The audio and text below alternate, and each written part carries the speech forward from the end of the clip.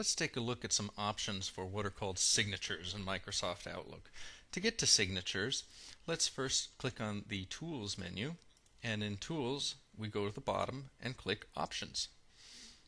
In Options, we're interested in this Mail Format tab, so we'll click it, and we'll find a Signatures button down here. Click that. We don't have any signatures, so we'll click New to create a new signature. We're going to call the signature Main. Now, I'm going to just put Toby Richards, Network Administrator. And under that, maybe I would like to put a graphic of the logo of my place of employment. I happen to have that in a Paint document right here in an image. So I'm going to select Edit, Select All, Edit, Copy. Now I can close Paint, and what we'll unfortunately find is I can't paste. It's disabled. Here's how we get that graphic into the signature. We're going to go ahead and click this Advanced Edit button. When we click it, it asks if we want to open an editor that is not part of Microsoft Outlook. Yes, we do, so we'll click Yes. Now we're in Word. Now what we find is that I could go ahead and click Paste, and my logo appears. Well, that doesn't look very nice. So let's look at a trick to try and make this look a little bit nicer. What I'm going to do is I'm going to go in Word to the Table menu.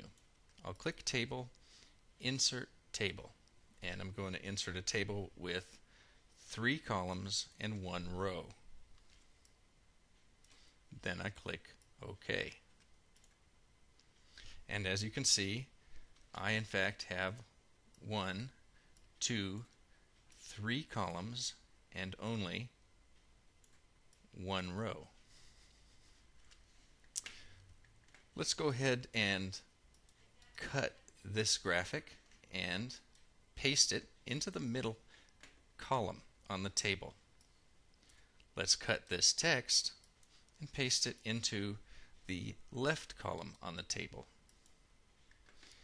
And I'm going to go ahead and type in some other information on the right column so that the graphic could then appear in the middle of my information in a way that I think looks good. Let me just put in my phone number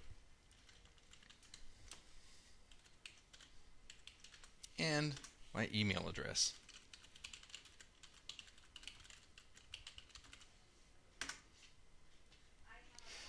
It could still look better, so let's right click in these cells where the text is, and we're going to choose the cell alignment option. And as we can see with cell alignment, we have options for top left justified, middle left justified, and vertically bottom left justified. Top, middle, and bottom center justified, and top, middle, and bottom right justified. What I'd like to do is choose middle left justified, and it moves my text down to the middle of the cell. I think that looks better. I'll do the same thing for this other cell over here. There. Now I don't want these table lines to appear in my signature. So in order to take care of that, I'm going to notice this little symbol at the top left corner of my table. What this is it allows me to right click here and select the entire table. And once I do that, I get the option down here of Table Properties. This is what I want. Go down to Table Properties, and I will find a Borders and Shadings button. Click Borders and Shadings, and I'll choose None. I don't want any borders. OK, and OK. Now Microsoft Word will still display some gray borders so that you know that you're working with a table. But if you were to print this, it would come out with no borders. And as a matter of fact, it's going to come out with no borders in our Outlook signature. Let's go ahead and save this document and just close my. Why not? Now we don't see the graphic in the signature in Outlook. Just wait. Let's go ahead and click OK to close this Create Signature window. And double check that in fact the signature for new messages is the one we just created. And in fact it is. It's main. And I'm going to click OK here.